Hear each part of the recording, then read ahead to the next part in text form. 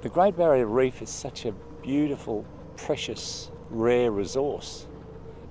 But as an Australian and a Queenslander, I just can't believe the sort of expansion in coal exports and liquid gas exports that they have planned over the next 10 years. It basically means that the amount of coal we transport will be 2 or 3 times the amount that we export now. And not only that, when that coal is burnt, what happens is that we increase the temperature of the planet even more.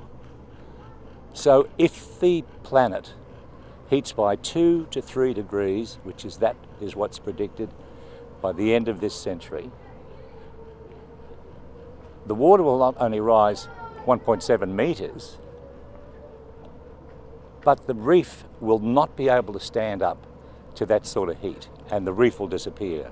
What I would say to politicians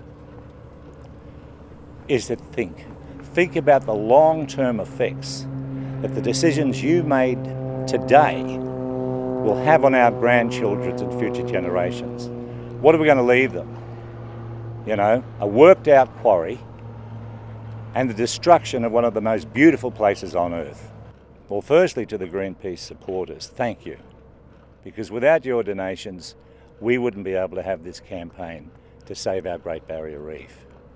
And for those of you who aren't Greenpeace supporters, have a think about jumping on board, because we need all the help we can get. Thanks.